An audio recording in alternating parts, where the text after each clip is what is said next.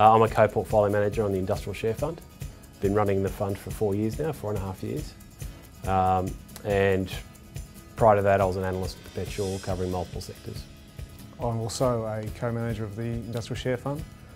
I've been running my part for almost a year. I also run an equity income fund and been with the company Perpetual for almost 20 years. One can trust that the people running this fund have learnt from the previous, who've learnt from the previous PMs, and we all do the same thing. Stick to our guns, stick to what we know is quality company at a fair and reasonable, if not cheap price. I think the number one thing that stands out, more than anything else, is actually the avoiding of the losers, or should I say the crash and burn stocks. The history is littered with them, and I could think of many examples, but just some classic examples of Babcock and Brown, Centro, ABC Learning. You know, these are companies whose balance sheets were very risky, whose valuations got to levels we couldn't understand, very loved by the market, and we stood out from the market and said, no, this isn't right, and we've avoided them. You avoid stocks like that, you've got a really good chance of doing pretty well with the fund. A recent stock, so the last 6 months, that we've entered back into is Woolworths.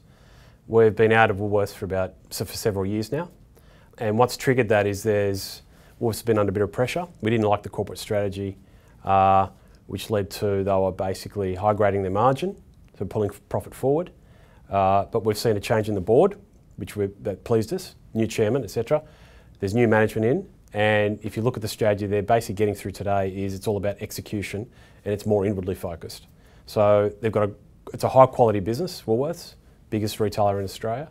They've got great assets. It's a matter of executing on their strategy, which is to focus inward, reinvest back in price and grow the top line. Yeah, another stock we're presently in is Treasury Wine. Originally it was the wine business of Foster's Group. It's actually had a few owners and a few managers over the history.